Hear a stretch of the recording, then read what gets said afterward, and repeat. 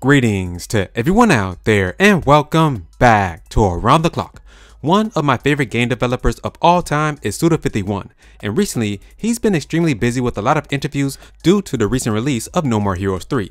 Two of these interviews that really stand out is one where he talks about No More Heroes 3 returning to the open world format, and the other is where he talks about wanting to make a brand new Deadpool game with Marvel. Yes, you heard that correctly.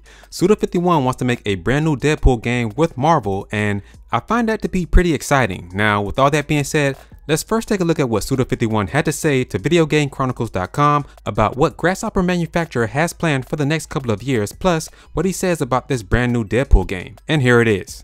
The broad answer is we already have a lot of products that are in development, Suda replied via a translator, and over the next 10 years, we have 3 original IPs that we're working on and we have already planned out. So you can definitely look forward to a lot of new interesting original IPs from Grasshopper. We also of course have other plans and are working hard on them to bring them to fruition. But in terms of the kind of things I'd love to do, I'd also love to work with Marvel on a Shatterstar or Deadpool game, something sort of Grasshopper-y like that. Maybe a Quicksilver title of some sort, so Marvel, you know.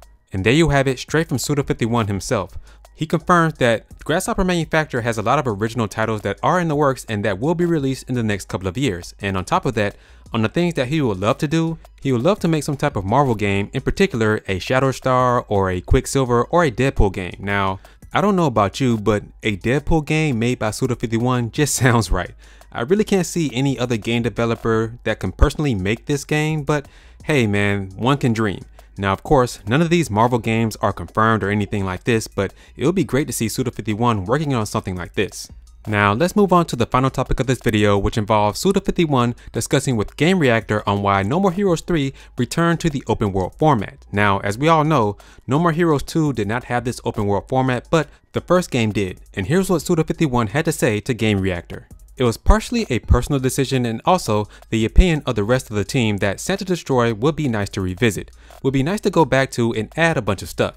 When it all comes down to it, the biggest reason is the fans. Ever since No More Heroes 2 has come out, for years people would say, hey, we want No More Heroes 3.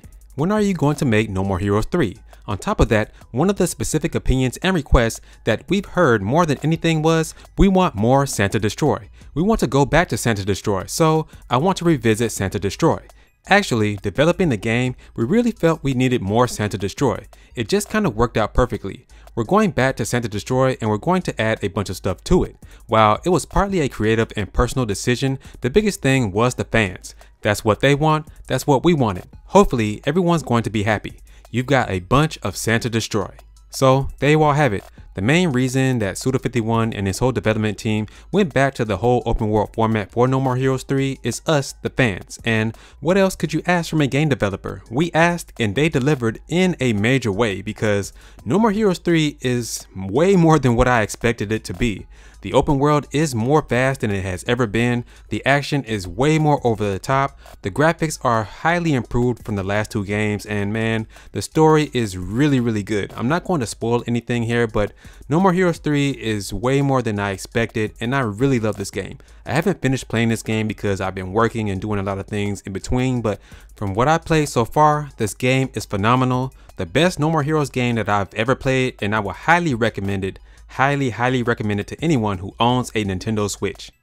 Alright everyone, that's gonna do it for this video. What are your thoughts on everything that was discussed here? Please let me know down in the comment section.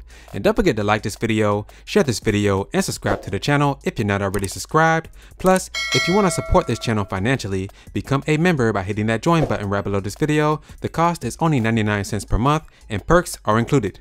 Thank you all for watching this video, and I'll catch you guys in the next one.